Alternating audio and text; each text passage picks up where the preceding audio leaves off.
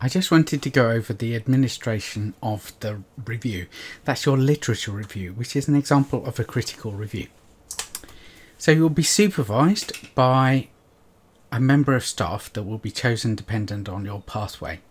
Now this is going to be the supervisor for your final year project. The reason for this is this critical review is the first step of your project. You can't do a project unless you understand the project area. So the whole point of carrying out this review is to familiarise yourself with the area of which your final year project is going to be on.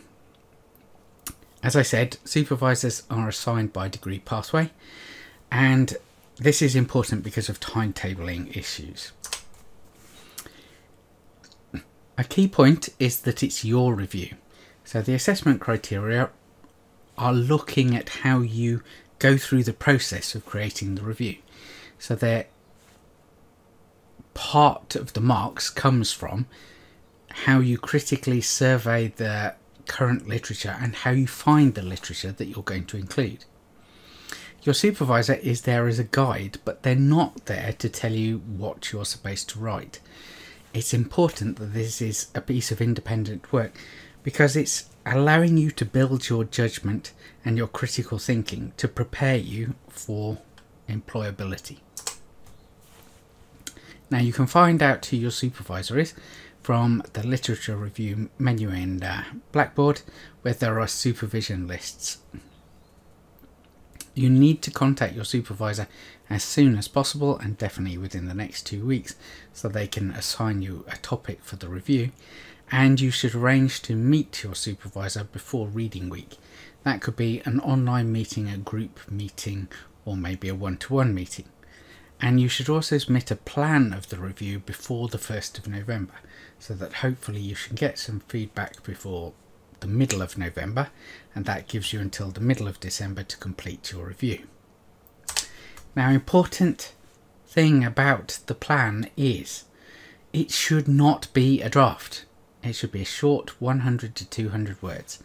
The whole point of this is for you to lay out and give an idea about what content you're going to include in your review.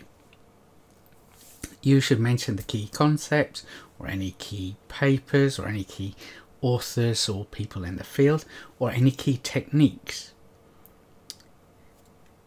These should just be put together, maybe something like a bullet pointed thing. It doesn't have to be a coherent set of English, and you should show what order these things are going to go in your review, how it will be structured.